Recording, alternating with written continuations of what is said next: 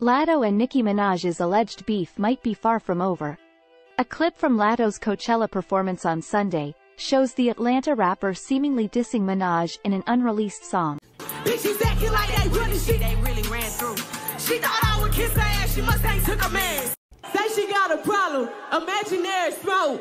Bitches set it up, then put it on the floor, pussy hoe. Coachella, let a bitch know. It's that time. We tired of the subtweets.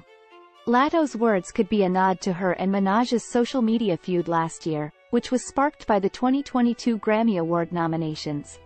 Nicki was upset about her song, Super Freaky Girl, being snubbed by the Grammys for consideration in any rap categories, and roped in Latto by saying that if Super Freaky Girl doesn't get acknowledged for being rap, then other pop-adjacent rap songs like Latto's Big Energy shouldn't either. I have no prob being moved out the rap category as long as we are all being treated fairly. If Super Freaky Girl has 2 billion views, moved out rap, then so does Big Energy, Nicki tweeted at the time.